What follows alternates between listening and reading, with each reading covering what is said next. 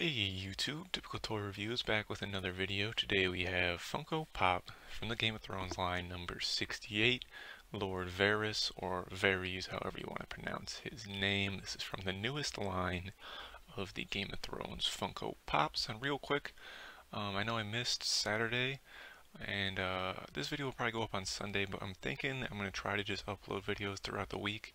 Monday, Tuesday, Wednesday, Thursday, Friday. If not every other day. I try to film at least 2 videos a day so I can have one video for that day and then one video for the next day, and then when I find time I'll film some more.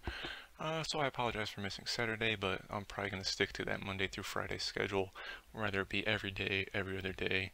But from now on out, you can probably expect not to see a video on the weekend, but it also could be sporadic. So with that out of the way, we're going to jump in, take a quick look around the box here. Here he is on the side. Now this is Season 1 Varys. He's wearing his yellow and green robe. Here's the back, again, the same series as Yara, Bran, Children of the Forest, technically Leaf, Gendry, and Beric Dondarrion. I believe this is edition 8. I did a review on Gendry and Yara Greyjoy. I'll put some links in the annotation at the end of the video. There goes the side. Also a review on Beric Dondarrion, and there's a classic view at the top and the standard bottom of the box. But without wasting any more time, let's go ahead and get this guy out of the box and give you all a closer look. Alright, so here's the pop out of the box right away without the packaging. It's kind of hard to tell what this character is supposed to be. I mean, in reality, he's a bald gentleman. His garb is rather plain, so it's a pretty faithful representation to the character in the show. It's just kind of hard, if you don't know who this is, to be able to pick him out, unlike some other characters. One I'll bring in a little bit, but bringing him up close, he does have some wrinkling detail there above his eyebrows, brown eyebrows, black eyes. Otherwise, the head sculpt is very plain. It's actually kind of weird seeing no color here on the back. It's almost like a prototype if you just show the head from the back. His outfit's pretty detailed. It's got some like flowery scroll work in green on yellow. I believe the color is showing up a little dull on camera. It's kind of like a mustard seed yellow with a very light seafoam green inlay. And then he's got some dark brown trousers, a brown belt around back, and lighter brown pointed shoes that curl up at the toes, if you can see that there. So very plain pop, pretty basic, but again, like I said, there's not a lot to the character.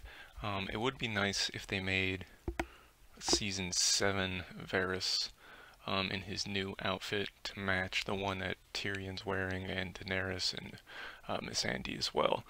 But since this guy just came out, you probably won't see that. But real quick, here's his good old friend and fellow council member, Peter Baelish. They actually kind of have like a similar pose and similar look to them, but for people who don't know the show, I would say this character is more distinct, and they could probably realize who it is faintly just off of knowing, but as far as Varys goes, it's kind of hard to tell. Peter's a little bit taller, but that's probably just the hair mold on top. The bodies are about the same size, but they're definitely great companion pieces. I really hope they make Grand Maester Pycelle to complete the council. Maybe even a Qyburn, but I'd like to see Pycelle first. I think that's everybody, and I'm not forgetting anybody. Maybe even like some Kingsguard members, just to have more people like the Armored Mountain that actually have Kingsguard outfits on, or you know, past characters that weren't so relevant. We definitely still need Robert Baratheon. That's the biggest one, and Lady Catelyn. Updated Robb Stark maybe, but there's definitely a lot of people that they need to make into pops, in my opinion at least, that they haven't done yet. But you know, those discussions come and go, and be on the lookout. I know HBO Shop is supposedly having some new exclusives coming out soon, and how soon that is, I don't know, in the next couple months maybe, once the new wave comes out with all the thrones and the White Walker riding one of those zombie horses, whatever you want to call them, a white horse. once that drops is probably when the exclusives will come out. But until then, you know, we got what we got. I'm still working on completing the collection.